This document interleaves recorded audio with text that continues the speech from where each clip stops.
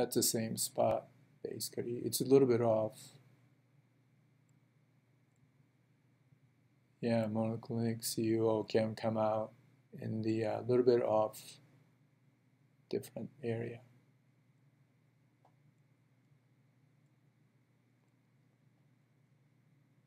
But I'm satisfied with this. Actually, you can go here on this one. You can actually deselect these peaks that are already matched and then do the search. So if I want to look for the peak for this area, to match this area only, I could have taken this off, and then I get this peak. Then you can take that off, this off, these two. But I think I'm pretty happy with this, what we have, because we're supposed to have copper nanoparticle, and then on the surface we probably have CuO and Cu2O. In fact, intensity is opposite. We had a higher CuO for XPS, and we didn't have any Cu2O, but since XRD is a bulk technique, and this is what we would expect. Okay, so I'm going to close this. So here they'll tell you the PDF pattern number. So we had a copper, Cu2O, which is indicated blue bar, and green bar is CuO, right? And then we may print this out, or we can save it. Okay, I'm going to just save it.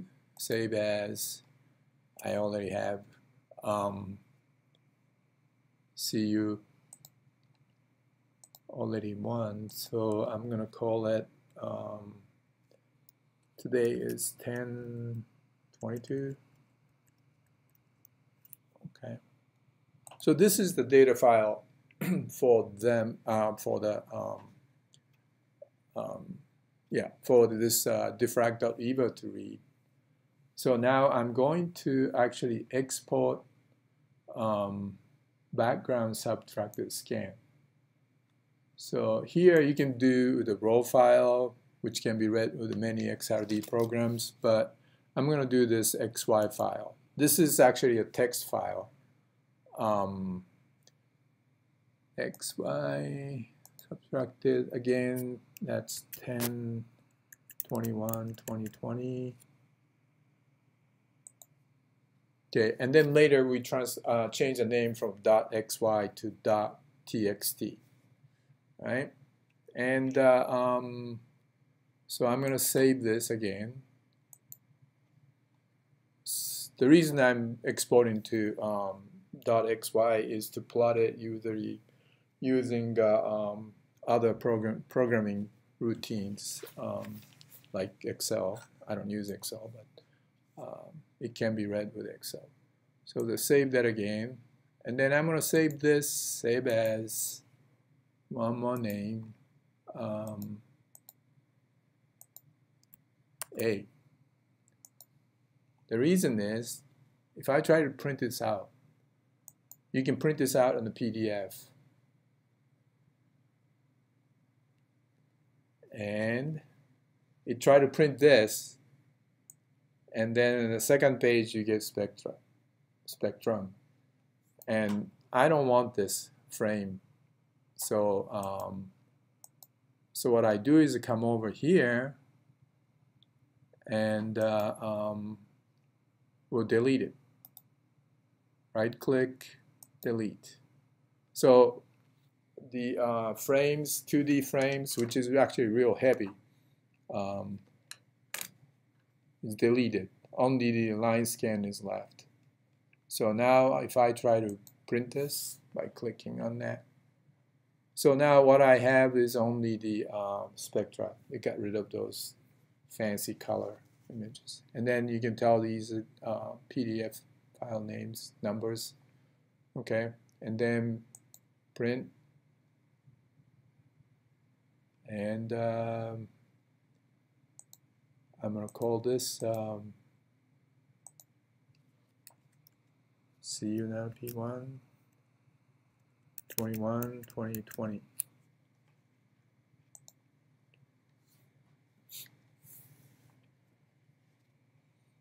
This is just to remind me that we were able to match all three, and took care of that. In fact, you know, these CUO peaks are kind of wider, so that means it's the smaller particles, nanoparticles, whereas this one, these are pretty big particles probably. We can measure the full width at half maxima. It's hard to measure for these. This one may be possible, but you should be able to tell, you know, the Debye-Chara equation thing. Anyway, so exit that, and that's about it. That's pretty easy, right? And your data, okay, we're going to exit this. Okay, just say yes. It doesn't matter too much. So now, if you go to this folder, it was 22, right? Wrong date. Oh, I think I did not export the XY data. So I'm going to go over here. Didn't I save it? Yeah, this one. Okay. So I did export it. So move it over. And you want to call this TXT. And they'll ask you, and then yes. And then you open this. So this is the 2 theta value, and then that's the intensity. So it's since we subtracted the background, we're going to have a little bit of negatives, but they're basically 0.